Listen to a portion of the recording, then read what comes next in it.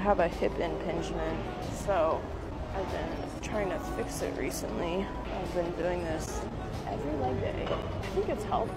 Let me show you how a banded joint mobilization like this can help fix a hip impingement. This patient of mine had a problem with his squat, always shifting to the right. Even though he could squat to full depth, he always had this pinching pain in the front of his left hip. When assessing his rotation, he had a lot of internal on his right, but was limited on his left. And if I brought his knee to his chest, it recreated that pinching pain in the front of his hip.